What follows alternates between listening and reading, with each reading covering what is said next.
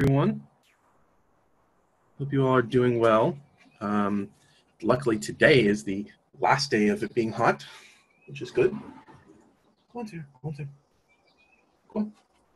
Sorry, my dog was out on the porch with me. Gonna get her back inside because she's gonna start crying. So, let's get started. We're gonna continue on our train of evolution. So, I got a couple more cases of natural selection to sort of think about. And we're looking at more contemporary versions of this this case. But just as a reminder, we were talking about evolution, which is simply how things change over time. Evolution being simply the way we can account for the vast species diversity on this planet, both at the global scale as well as locally. So you can think of something like Massachusetts, where we have between 5,000 and 10,000 species of animals that live just in the state of Massachusetts, with many of those being found only in Massachusetts. So evolution is what really explains this, and the mechanism that we're thinking about here is actually natural selection, whereby the environment is selecting for traits. Remember, traits being anything that you physically can see or potentially you can't see. They're sort of acting at the cellular level. So you can think of things like height, color of your skin, if you're a tree, how tall you are, how big your leaves are, things like that. A trait is anything you can sort of just physically measure about an organism, either visually or with some sort of quantitative method. And so natural selection is really selecting on the diversity of traits that are found in the ecosystem. And just to sort of reiterate, remember when you look at any given population, which is just a group of the same organisms living in one area, you're really thinking about a very wide diversity of traits. And you can just sort of see this if you go out in public. There's a huge diversity of traits, even within a very small group, such as if you're in Boston, right? There's a huge diversity of traits, heights, weights, hair colors, nail thickness, anything you can think of. There's a huge diversity of that. So that's what evolution really acts upon. And so one of the sort of interesting cases we're going to talk about going forward now is thinking about Hurricane Maria. So for those of you that remember a couple years ago, 2016, if I'm remembering correctly, Hurricane Maria smashed through the Gulf of Mexico. It was a Category 4 hurricane, if I'm not mistaken. And it sort of what led to the destruction of Puerto Rico, and it hit all sorts of places in the Gulf of Mexico. And so this is pretty well-known hurricane. Puerto Rico had no power for or huge portions of Puerto Rico had no power for like 6 or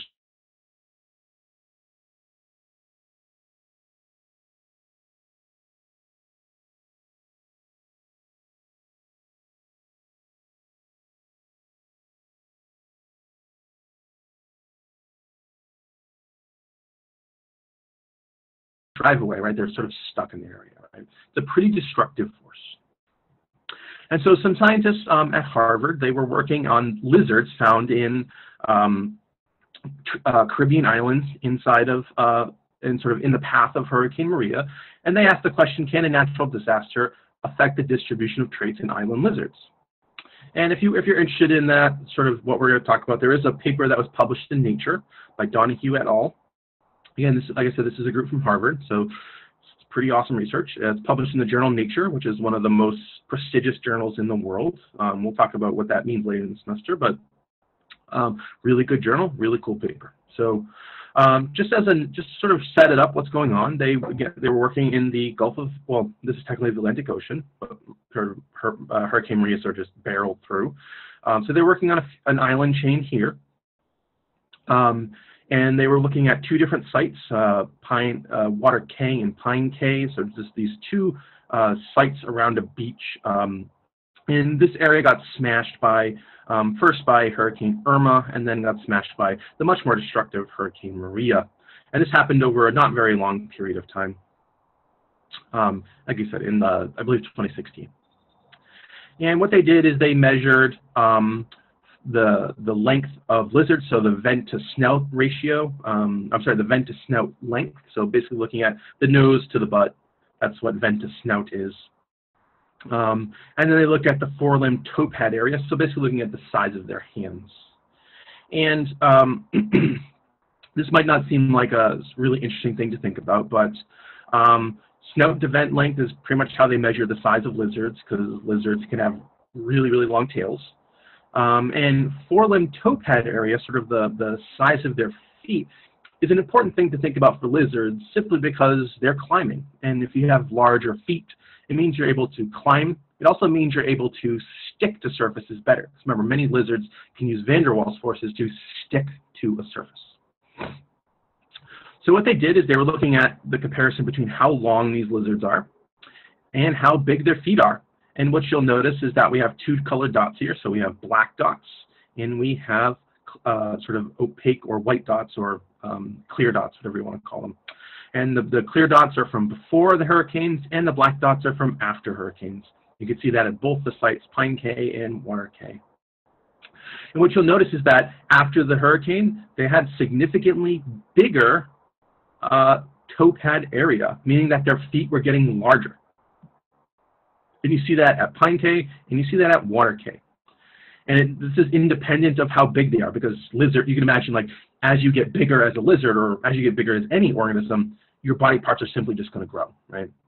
As a 6 foot tall man, my hands are probably bigger than yours if you are, say, 5 feet tall, right? There's a scaling, sort of the way things scale in nature is as you get bigger, your appendages get bigger as well. Now, and so again, we see this pattern where we have bigger feet after the hurricane than before the hurricane. So it's sort of an interesting thing, right? We had this really large natural disaster occur, and we're seeing a shift in toe size. We're shifting in feet size, which implies, and this is what they came to the conclusion of, is that the hurricane was a selecting force for those with bigger feet. The idea being, if you had larger feet as a lizard, you were more likely to hang onto a rock, more likely to hang onto a tree, meaning you were more likely to survive a hurricane smashing through, right? A hurricane coming through with 150-mile-an-hour winds was less likely to blow you off a tree or blow you off a rock if you had larger feet. So we're seeing a shift in the distribution of traits within these populations at two sites, which I think is pretty cool, right?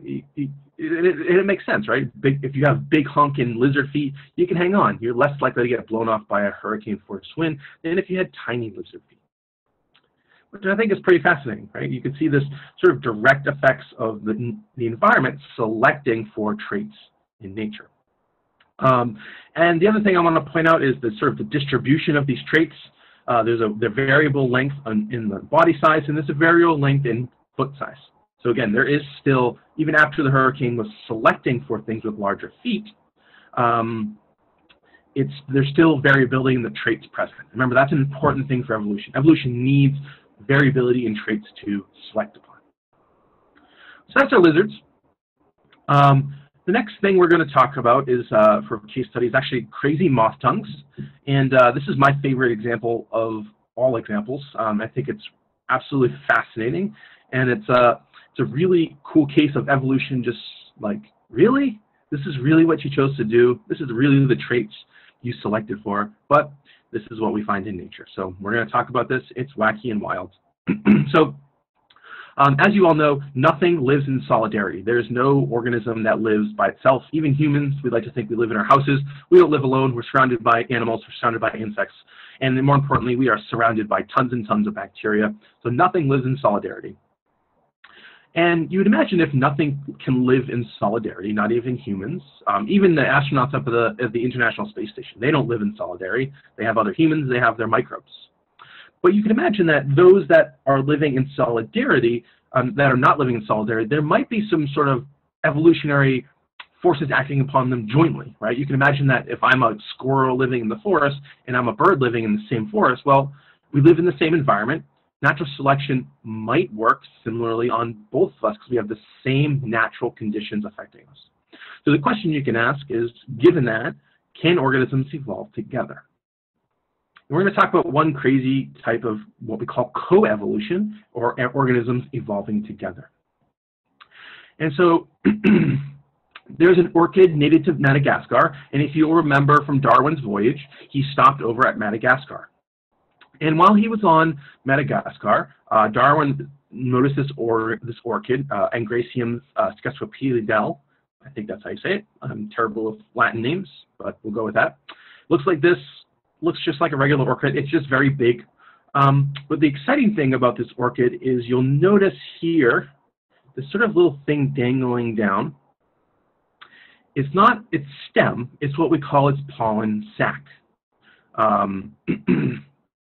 And so when Darwin was there, he remarked 11.5 inches long with only the lower inch and half filled with sweet nectar. What can be the use, it may be asked, of a nectary of such disproportional length?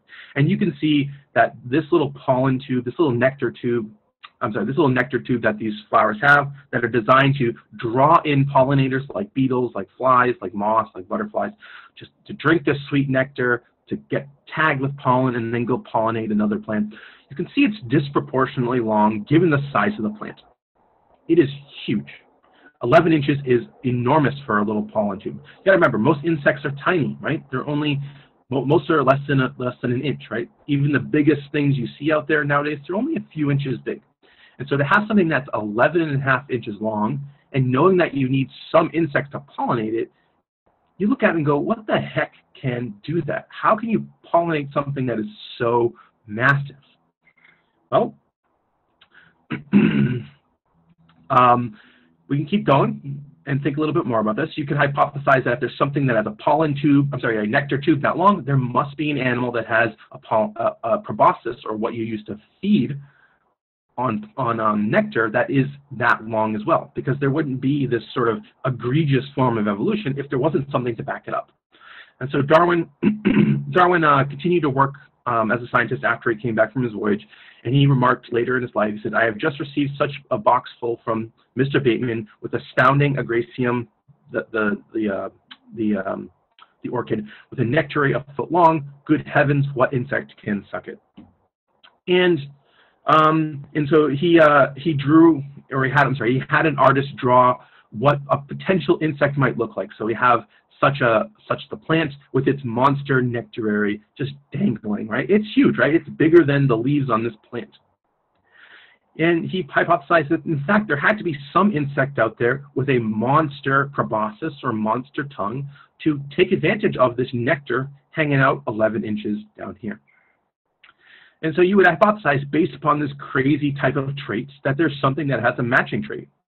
Because insects are super important to plants. Plants need insects to pollinate them. They need them to pass their genetic material on to the next generation. And so you would hypothesize that there's probably something that matches this orchid. And, moving on a little bit, in 1867, Alfred Russel Wallace, you remember he independently derived the theory of evolution about the same time as Darwin. He predicted such an insect would exist. And he remarked that such a moth exists in Madagascar may be safely predicted. And naturalists who visit the island should search for it with as much confidence as astronomers search for the planet Neptune, and they will be equally successful. And for those of you that aren't familiar with sort of how the sort of really outside planets were discovered, the outside planets were predicted based upon their gravity, and they said, okay, based upon what we can see, we predict that this is there, and eventually they found it. And so what he's saying is we can predict that there's some sort of insect out there, and thus it is likely there. And so he's looking for this. And the actually sort of interesting thing is he was right.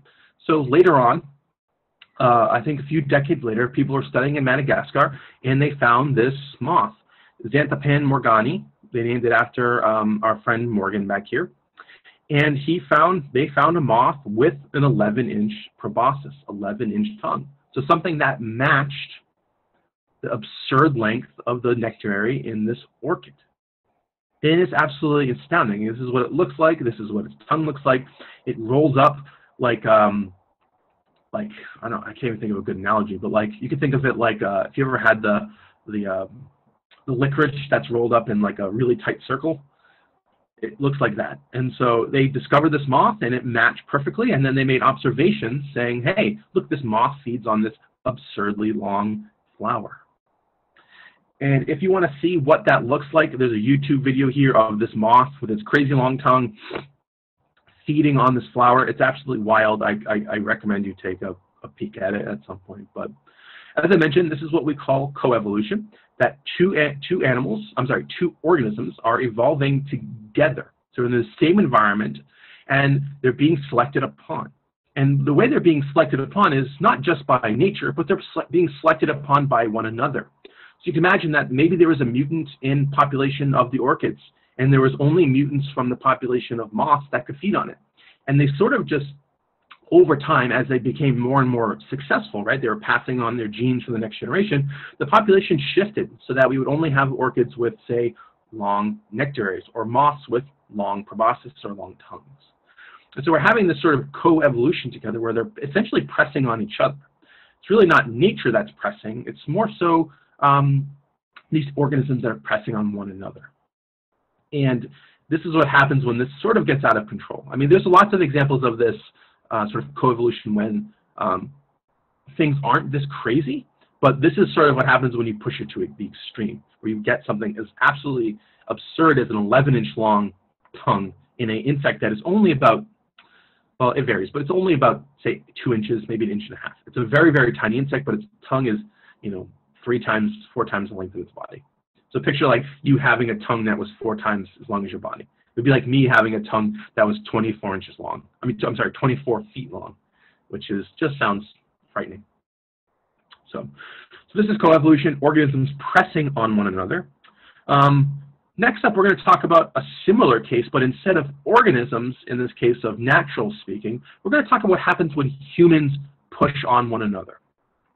When humans push on other organisms. And you can imagine that given how destructive we are, given how huge of an impact we have on this planet, that this might be a particularly powerful evolutionary force. That humans are by far the most powerfully sort of, not destructive is the right word, but not the word I want to use, but sort of the most influential species that has ever existed on the planet. No organism on this planet has ever impacted the planet in such a short period of time as we have. And so you can imagine, given that power that we have, we might be able to push evolution in a different way.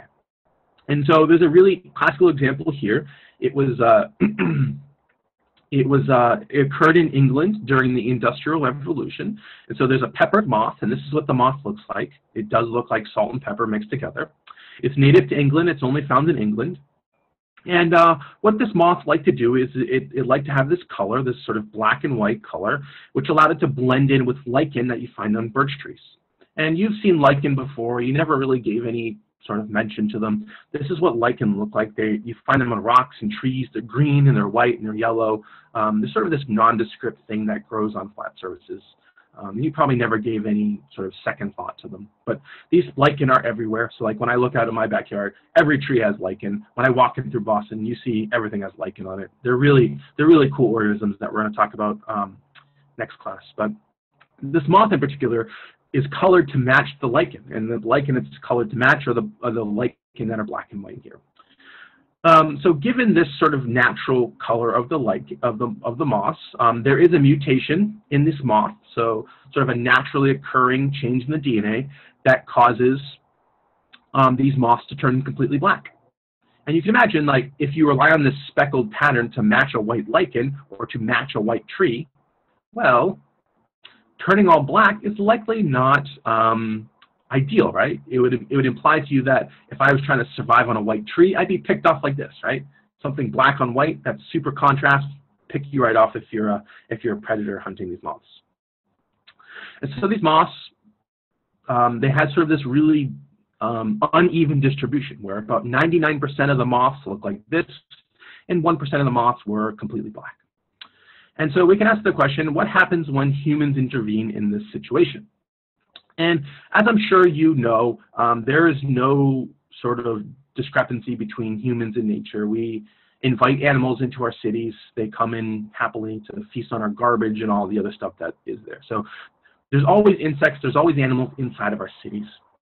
But in particular, during the 1760s, and from 1760 to 1840, the Industrial Revolution happened in the United States and England that really kicked us off in turning us into a modern society, right? This is what took us from relying completely on horse and buggies and all that, technology that's not so efficient, to combusting fossil fuels, to allowing us to generate our own energy. And while we were combusting fossil fuels, we started to turn our cities into this.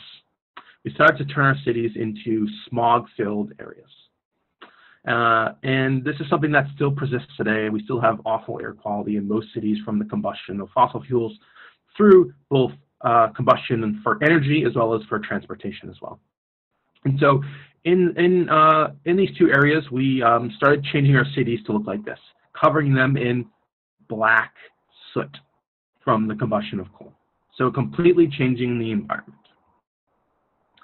And so if we think about the moth, we think about the speckled moth, and then we think about its black mutant, we would think, can a moth, well, first the question we could ask is, would you find moths here?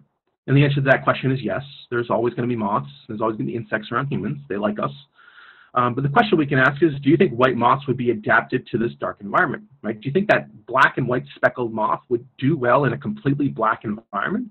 Because as you can see, these buildings are covered in soot from coals. They're black. It's nasty. And the short answer to this question is no. A moth that's white and mostly white with a little bit of black speckled in isn't going to do very well in an all-white background. The same way a completely black moth is not going to do well against a white tree or white lichen. And so one thing we found is that, one thing that they found, I didn't find anything, is that in Manchester 1948, sort of at the start of the Industrial Revolution, there was 98% black moths. So in this environment, which was prior to the Industrial Revolution, not covered in all black soot, there was sort of a natural distribution where you had mostly these peppered moths and very few of these black moths. Because remember, being black and white surfaces, not exactly ideal. However, after the Industrial Revolution kicked in and we had all this soot being produced, we had a complete shift where in the cities we'd find 98% of these black moths and only about 2% of these white speckled moths. And the idea being is that the black soot was an environmental force that was selecting for the proliferation of these black moths. Oh, shoot.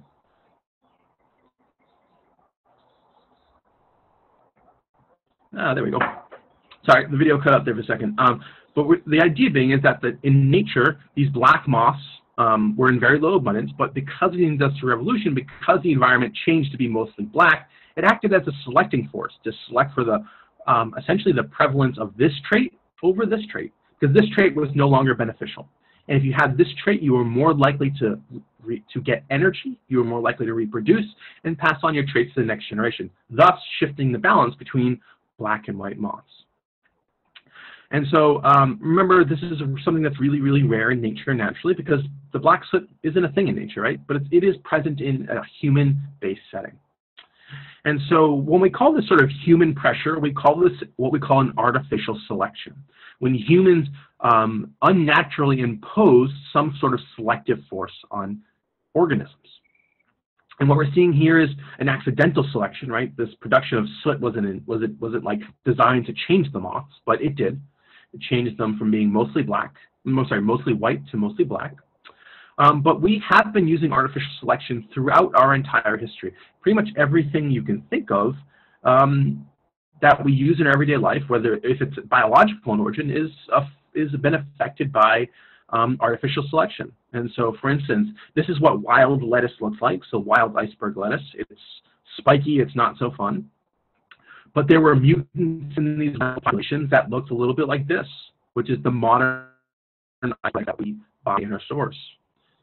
And so we selected for desirable traits here to make our lettuce be more appealing or potentially more nutritious or potentially easier to eat in the case of this lettuce. You see the same thing with carrots here. So carrots are naturally white. We liked the mutant of the orange in the wild populations of carrots. And so as we started to cultivate carrots, we selected for this orange mutant because it was visually appealing for us. It's better than, at least most people think it's better than looking at this white carrot. And so this is what we're talking about natural selection. There's tons and tons of examples. Pretty much every crop we eat has gone through some sort of artificial selection process. Even things like cats and dogs, they've gone through an artificial selection process. We've selected for traits that were beneficial to living around humans. So humans have been a monstrous form of evolutionary selection. And you can see, I think, sort of these cases of these vegetables are really, really hit that point home. You can see this for every vegetable. You can look up wild corn, you can look up wild potatoes, you can look up wild anything, and it is so different from what you buy in the grocery store. whether you buy organic or otherwise. So, wacky and wild stuff that humans can do and act as an evolutionary force. And so, sort of the last sort of weird case we're going to talk about. This one's weird because it's just weird. It's not like crazy moth tongue. It's just a bizarre thing to think about. And so, the last thing we're going to talk about, and you know, it's sort of a new emerging field in science, which is called epigenetics. Now, epigenetics is the modification of DNA without physically changing the DNA sequence.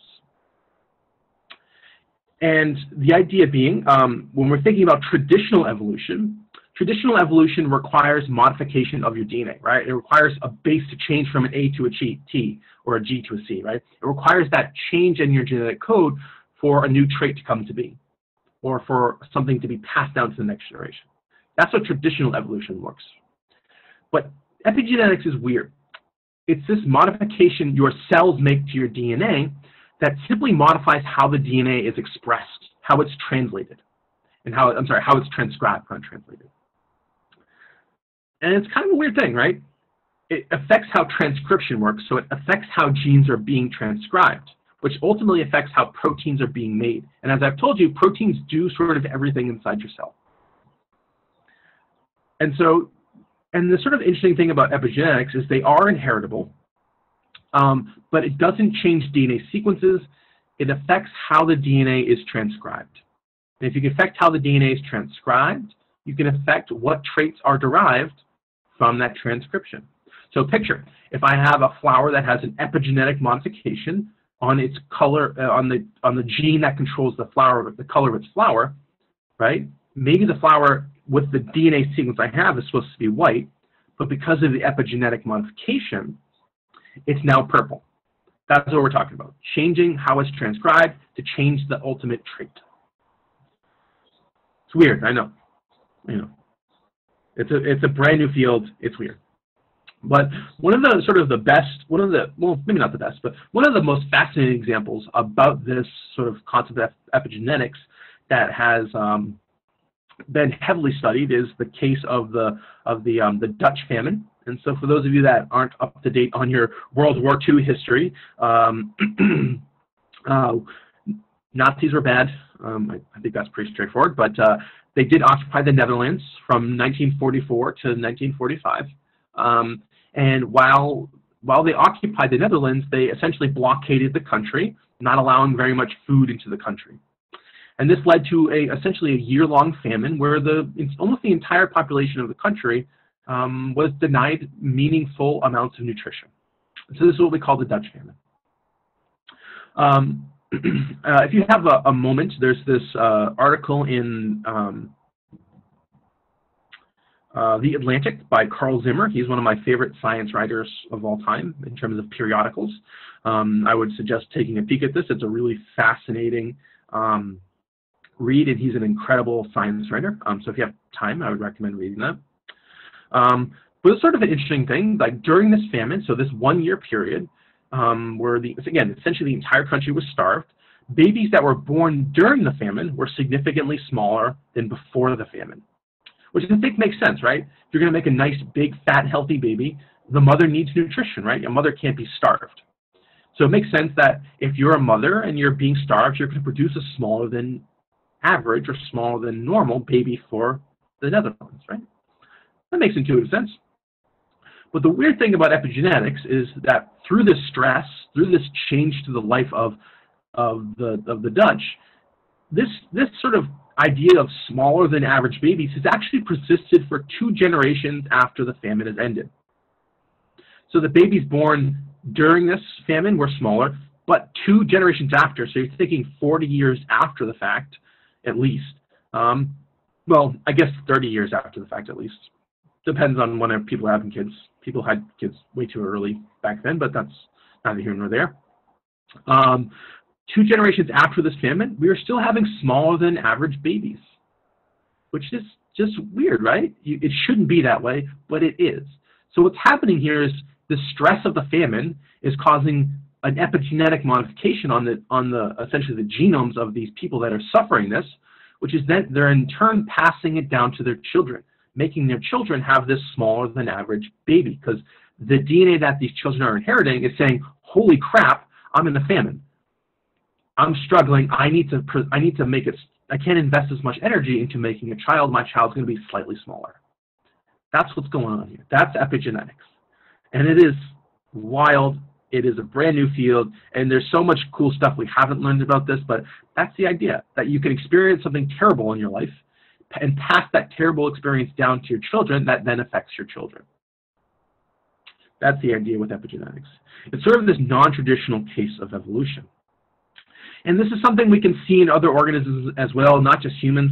So, so for instance, you know, if we have, say, a dandelion here and it experiences drought, it puts epigenetic modifications on its genome so that the next generation, that its children are smaller. So that's sort of a real-life example. We know that can happen in nature, and there's all sorts of cases about epigenetics out there. This is something that interests you. I'd be happy to send you stuff, or you can do some research on your own, whichever you want to do. But epigenetics, brand new field, but really promising to understand how heredity works. And it also is not just, you know, weird things like, you know, or, you know, stressing things. It also has been linked to cancer. So if, you know, if your dad had colon cancer, you might be more susceptible to colon cancer because of epigenetic modifications, not just sort of genetic changes. And there is a lot to be learned here, so don't just sort of, you know, take everything I'm saying here without a huge amount of skepticism, because it is a brand new field. It's something we're going to learn so much more about in the coming decades.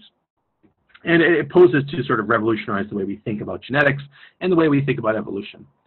But one thing I wanted to pose to you, give you another chance to earn some extra credit points today, is what do you think about epigenetics? It's a weird thing. In particular, I want to know what you guys think. And again, you could dump it in the chat like you did yesterday. What do you think about thinking about epigenetics and Lamarck, right? Lamarck's idea was you can do things throughout your life, use traits, and then through the use of those traits, you could pass those traits on to the next generation, right? Think about the fiddler crab, right? It's using its claw, and he thought that you could use that using of claw to pass that down to the next generation, to have offspring that had bigger than normal claws. Thinking about that with epigenetics, right? Experiencing something in your life and then passing that down. There's a really interesting connection between epigenetics and Lamarck. So if you have any thoughts on epigenetics, let me know. If you have any thoughts about how epigenetics and Lamarck relate, also let me know. If you don't have any meaningful thoughts, just do it anyways, because you get various credit points and you do that. So that sort of wraps up our part one of evolution. It's sort of talking about the mechanism of how evolution sort of comes to be, how nature selects, how natural selection works, in some cases of how this works in real life. And so we were talking about the mechanism. That's sort of what we spent talking about. But the next thing we're going to sort of think about is how we go from changes in traits, how we go from DNA, how do we go from that to new species? How do we take this evolutionary force and make it into a new species? Because that's ultimately what we care about, right? We don't care about evolution because it can change the frequency of traits in a population. We care about how that change in frequency and traits in the population leads to a new species. How do we use, as I mentioned in the first class, evolution accounts for all the diversity on this planet. How do we physically use evolution to understand how we got this diversity of this planet? And so, this is what we sort of talked about last time, and we sort of reiterated this. One other term I used, but wasn't, I didn't like sort of officially define it. I sort of skated around this term, and you've probably heard this term before, which is fitness. And it's different as fitness as in like physical fitness of a human. It's simply how fitness in sort of an evolutionary standpoint is how well an organism is adapted to its environment. And you've probably heard this term called survival of the fittest. Survival of the fittest, is sort of what people like to say. Darwin used to say. He never ever used that term, but survival of the fittest just refers to that those that are the most fit, the most that are best adapted to the environment, are more likely to survive, to get energy, to reproduce, and pass on their genetic material to the next generation. So that's what fitness is. And so we talked about all these cases, some of them more recently than others. But the question I want to pose to you guys, and again, this is a chance you have to dump some questions or some comments into the chat that sort of get you some extra credit points. But what do you? It's a question I want to pose to you guys, and I think it's an interesting question to think about. Is do you think one E. coli evolving a new trait? Remember the E. coli in Richard Lenski's experiment from yesterday. One E. coli evolved the trait to use citrate. It was the only E. coli in all 12 populations. By evolving this new trait, does it make it a new species? So does one trait make a species completely different from another? And I'll answer that question at the end of the class because I don't want to sort of spoil it, but I'm sort of interested to think what you guys think. Does evolving a new trait make you a new species? So if I evolved the capacity to photosynthesize, would that make me a new species? So if you have any thoughts on that, please dump them in the chat, in the group chat. I'd be excited to sort of see what you guys think before you sort of learned anything about what we're going to talk about. As I mentioned, we're going to talk about how we get new species today. So speciation is simply defined as one population becoming two separate populations. And the question I would ask you guys if we were in person is, what do you think distinguishes two species? What sort of characteristics do you think says you're a different species, right? What makes us a distinct species from chimpanzees, right? We're 99% similar at the genetic level to a chimpanzee. But what makes us a different species than chimpanzees? And sort of the easiest, a really nice example of this is actually the meadowlark. So these are birds. You see these here in Massachusetts if you're paying attention. They're kind of nice looking birds. I like the yellow on their breast. Looks pretty cool. But there's an eastern meadowlark and a western meadowlark. Oops. And these two birds, one lives on the eastern coast of the United States, and the other one lives on the other side of the Rocky Mountains. So these are the meadowlarks. They look pretty identical, right? This one's a little chunkier, but I think that's because of the way it's sitting. But they look pretty much the same, right? Similar colorations, similar banding pattern on their feathers. They look similar body sizes, right? You would look at them and say, wow, they might be the same species. And if they're not the same species, they probably evolved from something very similar. There was probably some ancestor between them that diverged. That some set of traits, evolutionary speaking, diverged, which made them two distinct species. And you could say, well, one of the biggest differences is this little neck piece, right? This little neck coloration here. Maybe that neck coloration is what makes scientists call them a different species. But it's not just traits that make things a different species. It's sort of a really sort of basic definition of what a species is. And I think that's sort of a nice thing to think about when you're sort of thinking in a non-scientific concept. And so with speciation, what we're thinking about is if two things are distinct species, it means there's no gene flow between the two populations. And what I mean by gene flow, it means that there's no successful mating, meaning that these organisms cannot physically mate and produce a viable offspring. Or not just a viable offspring, or an offspring that can then go on to reproduce itself. That's what we're talking about with speciation. That's sort of the basic level of definition of speciation. And this is what we call reproductive isolation, when two things can mate and produce either a non-viable offspring, so something that dies in the womb or dies shortly after being born, or something that's sterile and then can't pass on its genetic material to the next generation. So that's sort of the backbone of what we're going to be thinking about. And this is something that can happen with either allopatric, or which is with physical separation, or sympatric, or without physical separation. So speciation can occur, say, if I took one species and I put one on an island 1,000 miles from the coast and left the other one, say, in Texas or something like that. So speciation can occur allopatrically, so being completely separated, but speciation can also occur within the same habitat.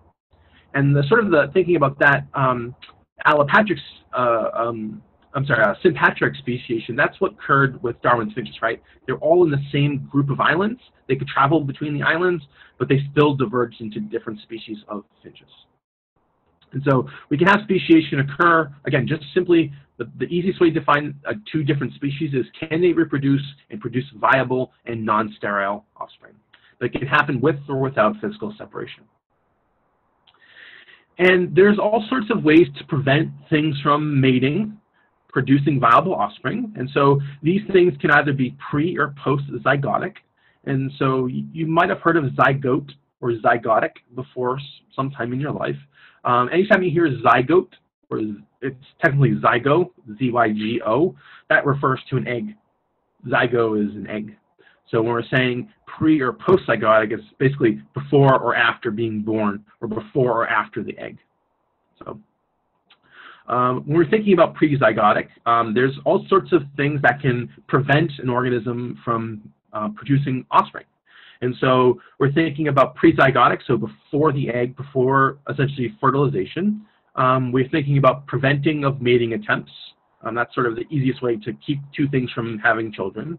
Habitat isolation, so being on an island versus being on the mainland.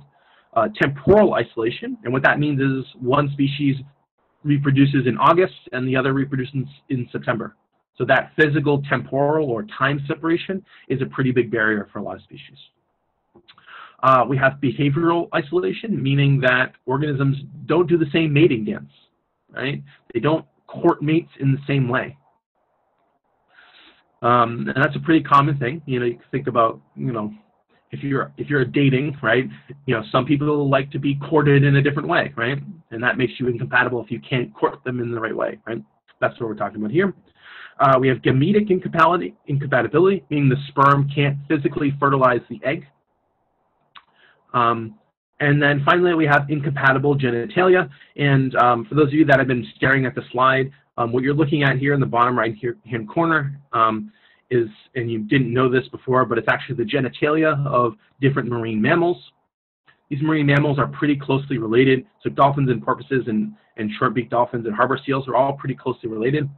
But what you'll notice is that they have, while sometimes similar structures, they have wildly different genitalia. And this incompatible genitalia actually physically makes it so they cannot reproduce together anymore. And just, you know, some knowledge about what these types of genitalia work, but just because, you know, I'm just making sure everyone's paying attention. This is a pretty common thing in nature. So, for instance, insects have taken this to the extreme. Most of the differences in species of insects can be attributed to wacky and wild things that happen with the penis as well as the vagina. So incompatible genitalia is actually a pretty common thing in nature. After the egg, there's all sorts of post-zygotic reproductive isolation that we can see. So we can have what's called hybrid inviability. So say if you have a tiger and a lion reproduce together, what comes out the back end, the liger, is essentially inviable. It would say die. Or we can think about if you have a successful mating between a horse and a donkey, right? That we produce a mule out the back end of that. A mule is sterile, meaning that a mule, while it can exist and grow to be an adult, can't pass on its genetic material to the next generation. So thus, a horse and a donkey, while they can mate, there's no pre-zygotic incompatibility. What they produce cannot go on to make more mules. You can only make mules by combining a horse and a donkey. And then finally, we have what's called hybrid breakdown. And this one is by far the most common, is that maybe a mating attempt is successful. You've overcome all these different types of isolation that are pre-zygotic. But whatever you end up making just dies in the womb. And so this is pretty much what usually happens. Most things physically, there are different species, will just, even if fertilization can occur, it'll die essentially immediately in the womb or die shortly thereafter. So most things physically can't make a sort of a viable thing that makes it out of the womb. To answer the question in the chat, a mule cannot produce anything. A mule is completely sterile. So a mule, no matter what you try to mate it with, cannot make anything else. They are completely sterile, and it's because you're combining a horse and a donkey together. And what's produced out the back end, because they have different genetic material physically cannot make sperm, or they physically cannot make egg. Mules are sterile, and there's no like second generation of mules. It's just you make a mule, and that mule lives and dies, and that's it. So, and that's because it's infertile or sterile. But as I mentioned, the hybrid breakdown is the most common. So if you were to take in a sort of a ghoulish experiment and you combined a chimpanzee sperm and a human egg, what came out the back end physically couldn't be born because of this hybrid breakdown. Even though we're super closely related, it would eventually just break down and die because of all the genetic incompatibilities between us and a chimpanzee. Just as a note, I watched, I don't know if you guys have ever seen Ancient Aliens, but my wife likes that show, and I watched it with her the other day, and they were hypothesizing that that had happened, but I was like, that can't happen because of this. So, anyways. Not that you need to know that, but I'm telling you anyways. But let's talk about sort of how this speciation occurs. This is a cartoon illustration here, but it works. It's sort of a nice working definition for how we can think about getting a species to form. And so we have some sort of population, and there's gene flow. And remember, gene flow is simply things mating with one another and exchanging genetic material. That's what gene flow is. But we can have some sort of population here where we have, you know, this is technically just 3, but you can pretend it's any size. And we have some sort of barrier to gene flow. And this could be a mountain range. This could be an island. This could be any number of things that occur. So there's some barrier that prevents this group from mating with anything in these two groups. And eventually, over time, speciation, as you know, Darwin suggested, it's something that takes time. It's not something that happens like this. It's something that takes time. So as time progresses, there's some sort of isolated population will diverge. It'll start to slightly change. So you can think about this as if it landed on an island. So pretend like, you know, we're in Massachusetts and Boston. We have a population of birds. Well, that's a bad example. We have a population of mice, and then a small population of those mice somehow makes it to the Boston Harbor Islands, and it's now becomes isolated. And because the Boston Harbor Islands are slightly different, it's starting to diverge. Its traits are starting to get different. Natural selection on the islands is different than what it is in Boston. So these two populations are starting to diverge. And over time, as natural selection does its thing, the populations continue to diverge and diverge and diverge. Now, we have at first what's called the hybrid zone, and this is before the populations are completely diverged, meaning that if I took a mouse from the Harbor Islands and made it with something from Boston proper, they could still produce a hybrid individual, and that hybrid individual would be still viable. So you still have this, before speciation sort of finally occurs, you have this hybrid zone. And there's a couple of different outcomes that we can have. So we can have complete reinforcement, where these populations, they just physically can't come back together because of something, and they continue to diverge. And eventually you get new species, completely new species. So that's sort of the outcome we think about when we're getting new species, and this is what's happened with the Darwin's finches on the Galapagos Islands. We have what's called fusion. So maybe these populations come back together. Maybe there's a capacity for these mice to swim between the Harbor Islands and Boston proper now, and so now they come back together and they fuse together into being one species or one population where there's gene flow occurring between these two.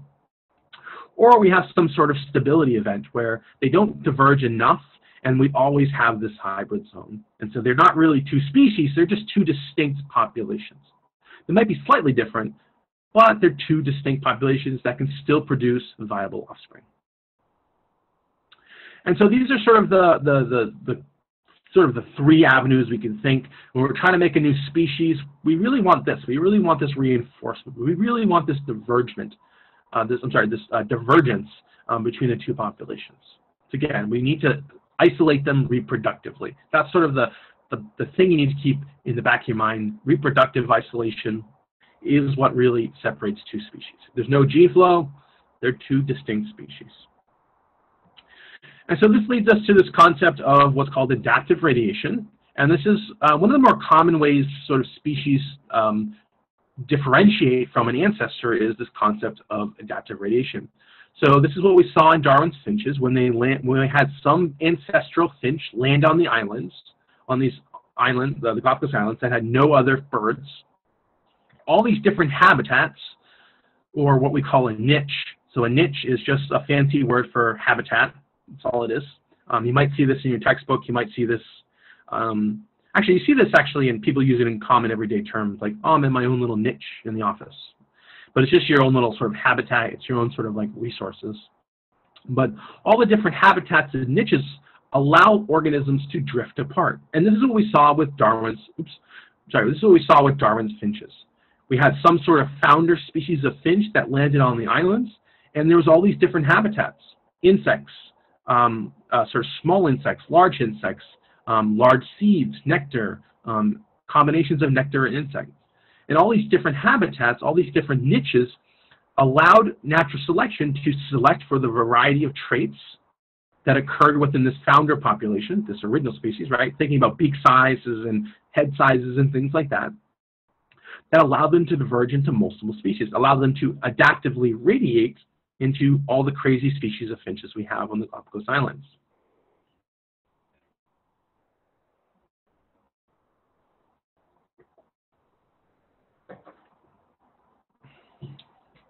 Just going to wait for my video to unfreeze. Should do that in a second. There we go. Sorry, I froze again. I don't know why. I'm like 5 feet away from my router. It makes no sense to me. But, so ultimately, a new species landing in an area and sort of radiating out and adapting to all sorts of new habitats or niches is what adaptive radiation is. This is what we see with Darwin's finches. This is a really easy way to, within the same habitat, within the same location, to make a new species. If you adapt to nectar, it's going to require different traits than eating insects. You can see these birds' heads are vastly different. Very different lifestyle, very different set of traits that are useful for hunting insects than there is for drinking nectar. And those differences in habitats allow them to adapt, allow in evolution to select for different traits, which allow them to turn into completely different species. And as we sort of mentioned, as I sort of mentioned, the artificial selection, or humans sort of pushing on nature to do things that are better for humans, could eventually lead to a speciation event. But more commonly, humans are much better at making things go extinct. And when something is extinct, it means it's no longer present on the planet. Meaning you can't find a dodo bird anywhere on the planet because humans hunted it to extinction. You can't find passenger pigeons anywhere on this planet because we hunted them to extinction. You can't find dinosaurs anywhere on this planet because an asteroid wipes them out, right? That's what we mean by extinct, something that is erased from history. I'm sorry, something that is erased from the planet. However, you can still find evidence of extinct animals inside the fossil records. So when we find fossils, of dinosaurs, we find fossils of dinosaurs. There we go. Find fossils of dinosaurs. Sorry, my computer stopped working for a second. We find fossils of dinosaurs. That's a record of things that have gone extinct. And so the question we can ask is, where do new traits come from? And I hope the connection that we're making between DNA and evolution has become much clearer now. But new traits ultimately come from changes in your DNA sequence. If you're going to have a new trait, if you're going to have a modification of a trait, you need to change your DNA. Remember, your DNA tells you everything about you. And remember, our DNA codes for everything. Deoxyribonucleic acid. We use transcription to make copies of our DNA to then make protein from. Right? That's sort of the flow of information inside of a cell. DNA to RNA to protein. Remember, protein is the action of our cell, so it can be colors, it can be physical actions our cells do. Anything you think of, it's done by a protein. But for a protein to have a protein, we need some sort of underlying DNA to it. Proteins just don't spontaneously form. And so we need to change our DNA. It just as a reminder, DNA, it's a double helix. Everything on the planet has DNA. Well, everything on the planet uses DNA in some shape or form. I hesitate because some viruses like HIV and coronaviruses are RNA viruses. But for purposes of what we're talking about, big things, they all have DNA. And everything has the same 4 genetic bases. Just as a reminder, your DNA is split into 23 pairs of chromosomes. Remember, these are homologous chromosomes, meaning you have 2 copies of every chromosome. And remember, the instructions to make proteins are encoded in genes, and you have, for every gene on your chromosome, you have a copy of it on one of the chromosomes and a copy of it on another chromosome, that paired, that homologous chromosome. And so just remember, alleles can be identical, so you can have 2 exact copies of the same gene, or they can be very, very variable overall.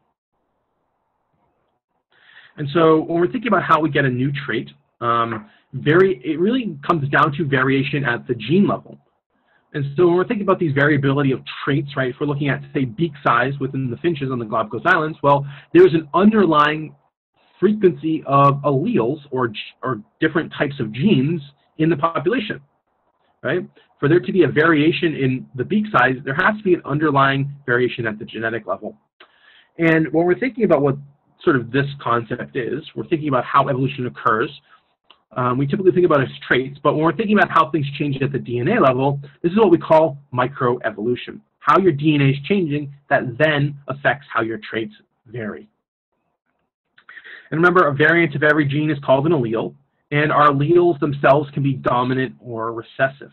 And we'll get into sort of this genetics a little bit later, but sort of thinking about a gene pool is the total collection of alleles in a population. I really hate this Zoom connection in my house. There we go. So just sort of just some terminology. A gene pool is the total collection of alleles in a population. So if I have you know, a population of birds, what's the total pool of alleles that I have for any given trait? A phenotype is a trait you can physically see. So if, you know, if my phenotype would be blonde hair, that's just a phenotype, a physical trait. The underlying genetics to my blonde hair is what I call my genotype. What is my gene sequence? What is my allele sequence? That's the genotype.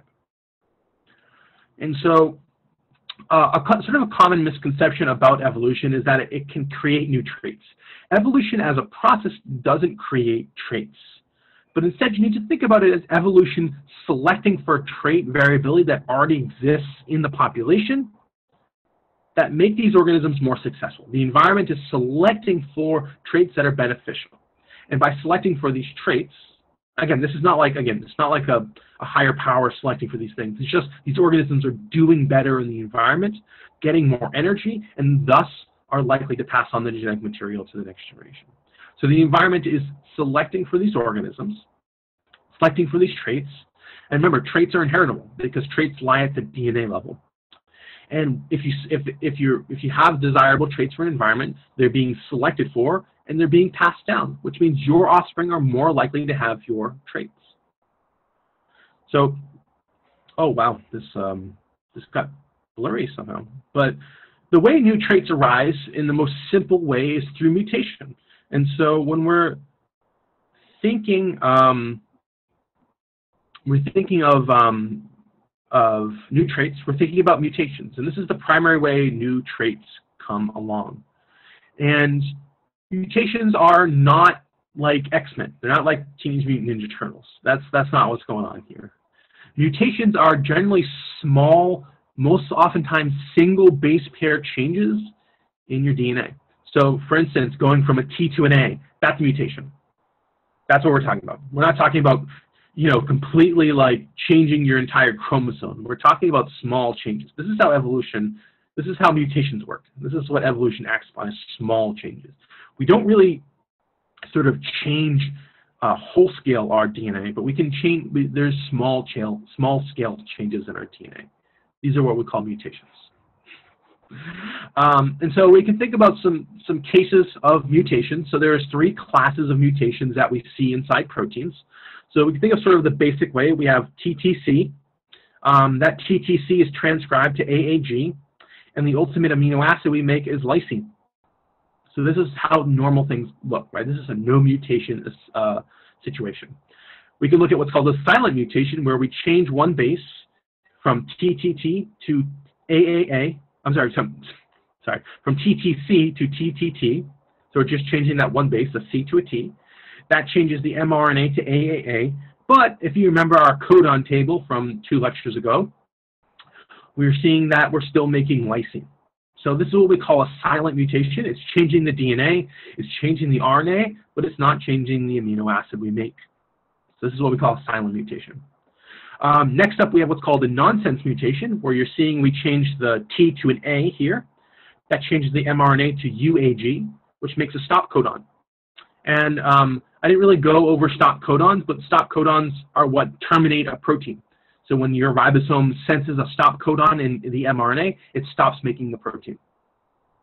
And so what this nonsense mutation would do is it would take a protein, say that was 100 amino acids long, it would say stop it halfway through. So you would have a truncated or a protein that was smaller than it was supposed to be. And you can imagine that might be pretty detrimental, right? A smaller than you meant to protein might be pretty dangerous, right? You might do something completely different than what your protein was supposed to do, right? It might completely change function. So you can imagine, like, maybe this is a pretty powerful way to change your DNA. And actually it is. It's a really powerful way to change your DNA. And then next up we have sort of 2 cases. We have what's called a missense mutation, where we're changing, in this first case, a T to a C. In the second case, we're changing a T to a G. It changes the mRNA, and both of these cases change the amino acid.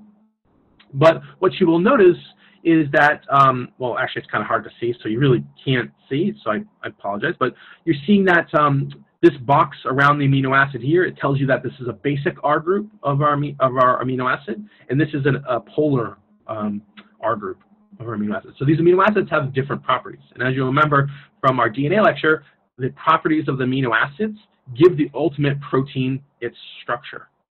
And that structure dictates function. So changing the amino acid can have some pretty deleterious side effects. But in one case, we're not really changing the properties. We still have a basic amino acid in arginine, and this threonine we're making here, it becomes polar. So we're potentially massively changing the protein here, and probably not so much here. But what's important is that these 2 types of mutation, nonsense and missense, have changed proteins. And remember, proteins are what are responsible for your traits. You can change your protein, you can change your trait. But these silent mutations, they're not really manifested majorly. If you have enough of silent mutations that eventually change into one of these other types of mutations, maybe. But when we're thinking about how new traits arise, we're thinking about these nonsense and missense mutations, dramatically changing the protein, which may confer some new trait. So you imagine if I have insulin, right? If I have an insulin molecule and I have a silent mutation in the insulin, well, this silent mutation in the insulin won't change anything. This nonsense and this missense might dramatically change the insulin I'm making and thus make the insulin not work.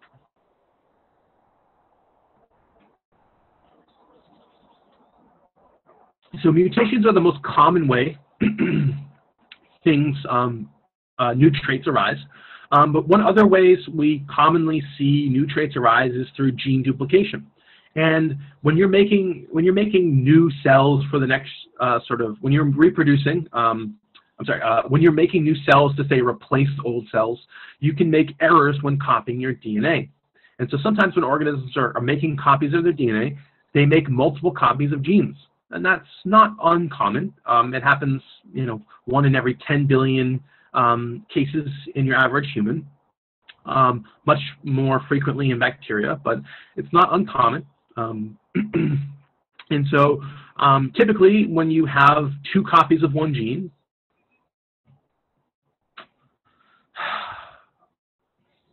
really wish this would stop freezing every 5 minutes.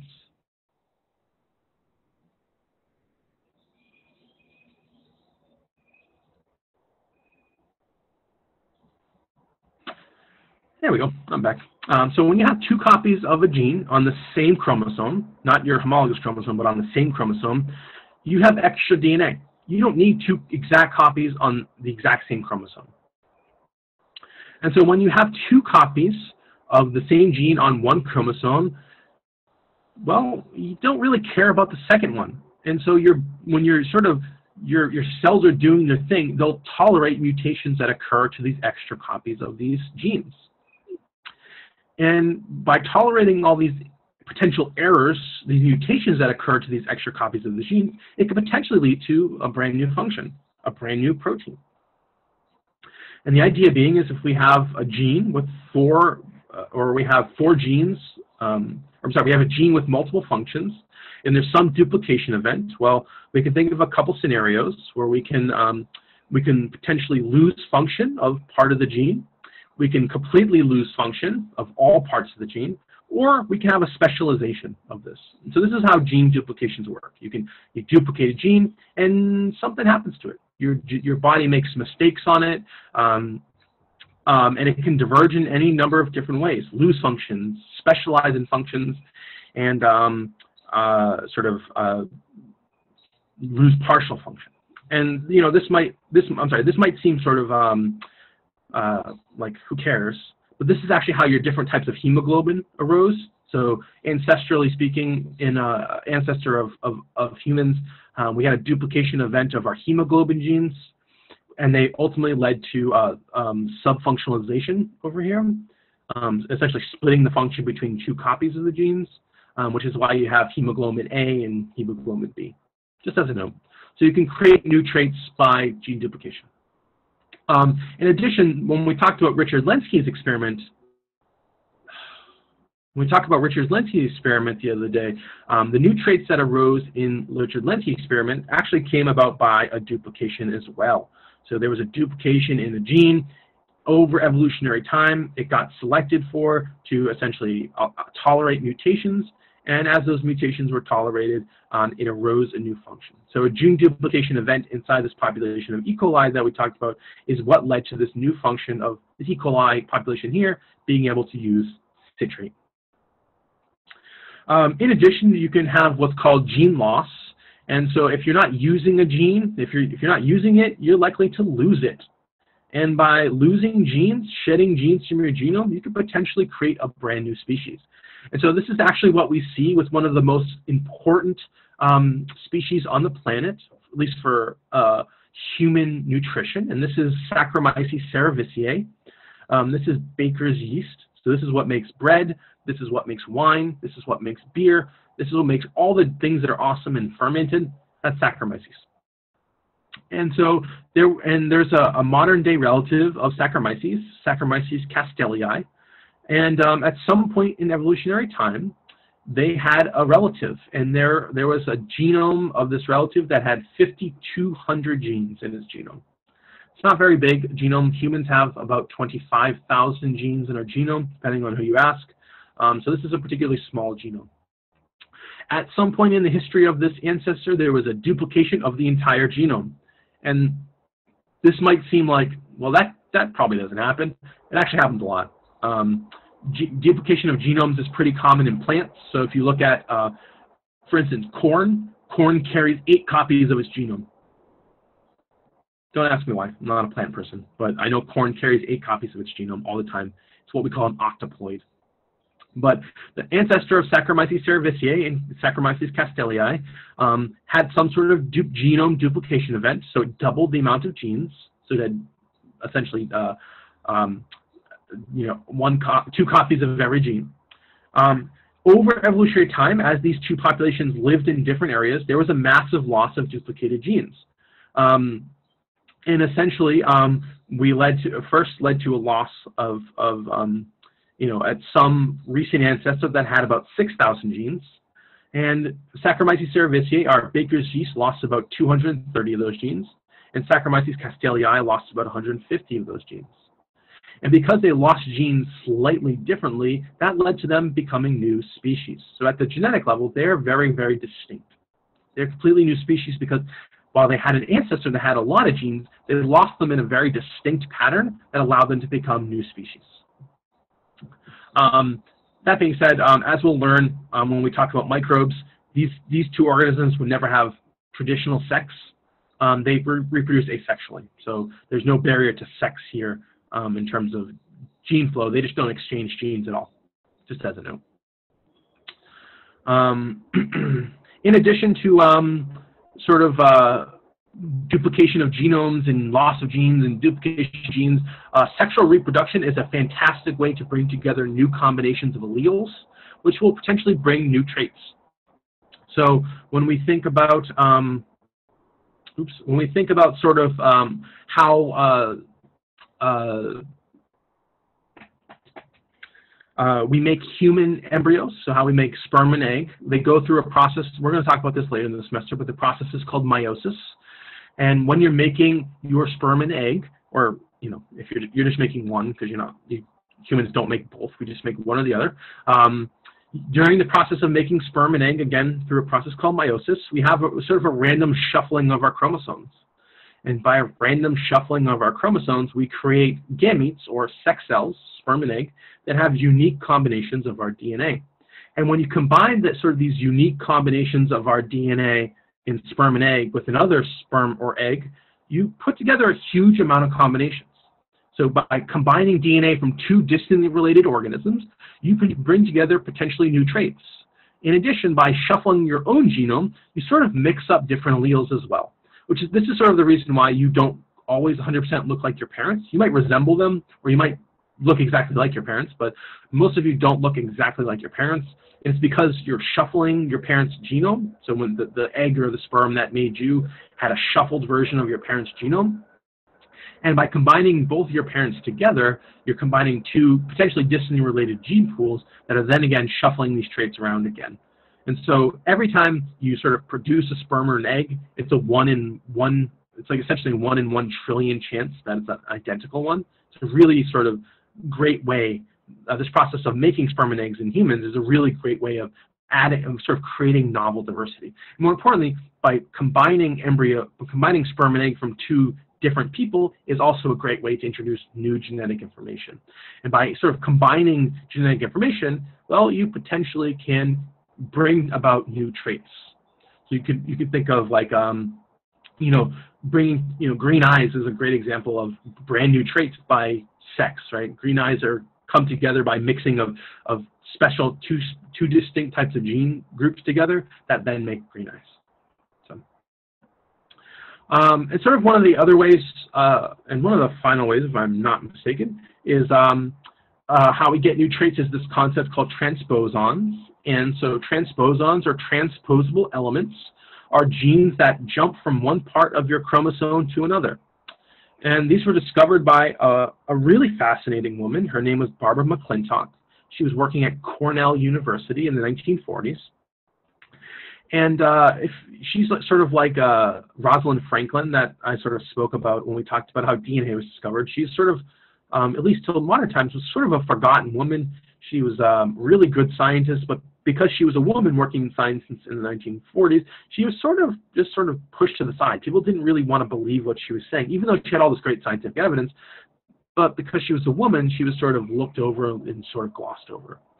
It's sort of unfortunate because she did some absolutely incredible work that we're now realizing is super duper important to science. But so if you want to read about an awesome woman in science, Barbara McClintock is a really fascinating woman to read about as well. But she discovered these transposons, and the idea being is if we have two pieces of DNA, we have a transposable element or a transposon. She called them jumping genes because she didn't have any idea what they were at first. And what you would see is a gene would jump from one piece of DNA to another, and vice versa, or sometimes vice versa. But you basically had genes jumping from one chromosome to another, or one part of one chromosome to another. One thing we haven't really touched upon is this idea of order. Inside your genome, the way things are ordered is important for the way they're expressed. And so if you change the order of your genes, you can potentially create brand new traits by mixing up combinations. And the combination she was seeing is actually in corn. And so she was studying, corn, and corn naturally, a drink. My computer froze again, or the internet, or the video froze again, I should say. It's like every 10 minutes, like clockwork. All right, I'm back. Sorry, I don't know what's going on with the video. I don't know. Anyways, she was working on corn, and so the corn that we know and love today is yellow. This is what we buy in the grocery store. Natural populations of corn have red in them. They have all sorts of different colors in them, browns. But she was working on corn populations that were mixed. They had combinations of red and white, red and yellow in them. And what she was doing is studying these transposons. And so remember, jumping between one section of the genome to another. With the idea being, that by jumping from one part of the chromosome to another, you could potentially mix different colors together. So we're seeing a transposon jump from one part of the chromosome to another, potentially inserting itself into a different part. The idea being is, if I have the gene that controls yellow color, it jumps into the middle of a gene controlling, say, red color, well, those genes are going to be expressed together, giving us these hybrid colors, these corn kernels that are yellow and red. And that's what a transposon does. It jumps in between or jumps next to a gene that then they become transcribed together. So you have a mixing of colors, mixing of traits. Now, this might seem sort of trivial, but this is a powerful way to create new traits in nature, because if you mix colors, that might attract different things, which might in turn arise different traits, right? Different evolutionary partnerships. But again, we're creating new traits by mixing pieces of your own DNA together. This is not something that happens in humans. We only know that it happens in plants and bacteria up to this point, but it is something that happens in nature. It is a way we can get new traits in nature. Oops. And one of the sort of the interesting ways, and my favorite way we get new traits into species, is what's called horizontal gene transfer, or HGT. And this is when we have to transfer genes from one species to another without sex. So picture like me grabbing an oak leaf out there, smashing it onto my skin, and I pick up some DNA from an oak leaf. That's horizontal gene transfer, moving of DNA from one species to another without mating. And the best way we sort of understand horizontal gene transfer is through bacteria. And so bacteria can directly, exchange DNA with one another without having sex. So we can have one bacteria die, and another bacteria can physically pick up the DNA from the environment and incorporate it to its own genome, thus getting new traits, thus potentially becoming a new species. So that's one. Another really great way, and we're going to skip over this middle one for a sec, is direct sex with bacteria. So bacteria, they don't have sex in the sort of the traditional way. There's no sperm and egg or anything like that. But they can physically, horizontally, without sex, exchange pieces of their chromosomes with one another. So that's another way of horizontal gene transfer works. So we have two living bacteria that swap genetic material.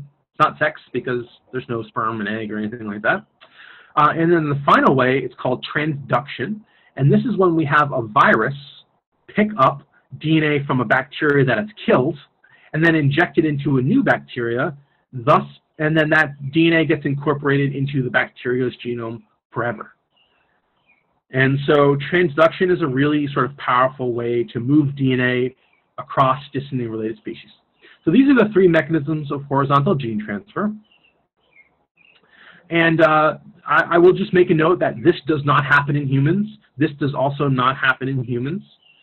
You can't physically pick up DNA from the food you eat, from anything you're exposed to. So all the people that try to fearmonger you with saying that GMOs are bad because you're going to pick up DNA from a genetically modified organism is just 100% bullshit. That doesn't happen in humans. Just as a note, there's a lot of bad stuff out there about GMOs, and this is not one of them.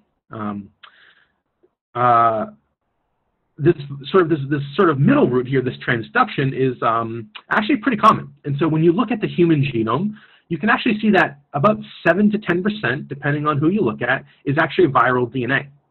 So about, again, upwards of 10% of your genome is viruses. So you acquired 10% of your genome from another organism that was a virus.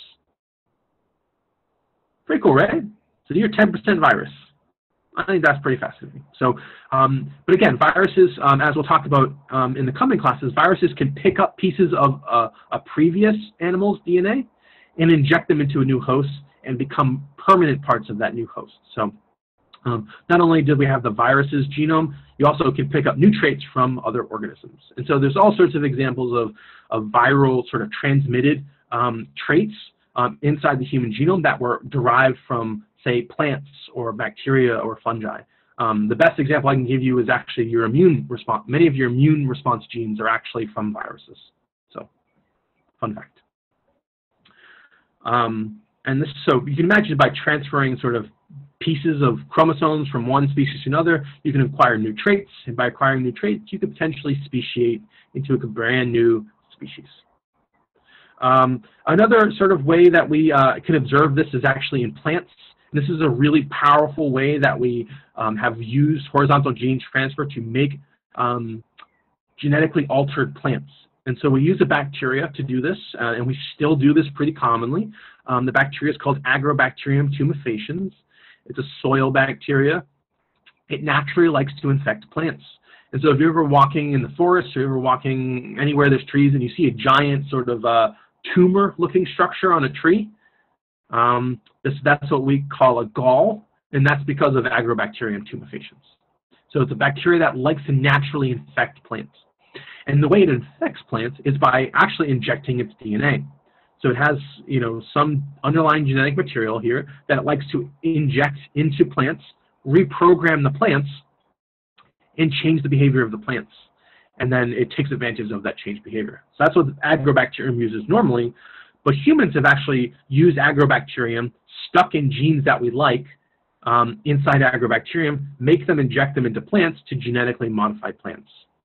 So this is something we've actually used to make our lives better. So like, golden rice, this is how golden rice came to be. And many other sort of genetically modified plants that we use, which pretty much is all of them. But this is also how you exchange DNA between two different kingdoms, so bacteria to plants. So this is how plants can acquire new traits, by being infected with bacteria. This can't happen with us, just as a note. So, finally, one other sort of way we can get new traits is by breeding. And so you can select for different traits that you like to in two different species, bring them together, and to get brand new traits. And given enough evolutionary time, new traits, remember, can lead to new species. And the best example, excuse me, I can give of this is dogs, right? There are tons and tons of species of dogs. And by selective breeding, with pit bulls here at the bottom left being the best, because that's what my dog is, she's a pit bull. With selective breeding, we can bring together all sorts of crazy new traits, and potentially create new, not just breeds of dogs, but potentially new species of dogs if enough time has passed. Again, a species being something that is reproductively isolated. So with that, let's just sort of summarize the main key points that you need to take home from this lecture. Remember that a species is two or more reproductively isolated population of organisms. This can occur either within the same habitat or in a geographically separated habitat. Physical space is the best way to drive the difference between two species, because if you have a species living on an island versus in Texas, very different habitats, likely to lead to speciation over time. New traits can be acquired in many, many ways. Evolution does not create traits. Evolution selects traits that are already present, but it physically can't create traits. But what creates traits is subtle changes in the genome, changing the DNA sequence, which thus changes the RNA sequence, which eventually changes the protein sequence. And so mutations are what really give us new traits. And remember, if we're going to create a new species, we need to create new traits, and that is done solely through mutations, changes to that DNA. So evolution, while Darwin didn't know it, the mechanism by which evolution was acting upon was the DNA. So DNA, when we're thinking about it, is really the mechanism by which we care most about when we're thinking about evolution. Evolution, there's all these traits and stuff like that, but the underlying mechanism is DNA. Remember, your DNA is everything about you. So with that, that's going to be the end of today's class. I hope you learned something. If you have any questions, please let me know. I'll hang around for a bit, as I usually do. And remember, if you haven't dropped me a line in the thing about what you think about Lamarck or what you think about epigenetics, please take the time to do that, because that's, again, free extra credit points for just, you guys get it because you showed up, and no one else has the opportunity to do that. So I'll 13 of you have the chance to earn extra credit points just because you showed up. So drop me a line, tell me what you think, ask a question, get your points. So, but with that, if you guys have any questions, like I said, I'll hang around. But otherwise, hope you guys have a good day. Hope you guys stay cool because it's hot.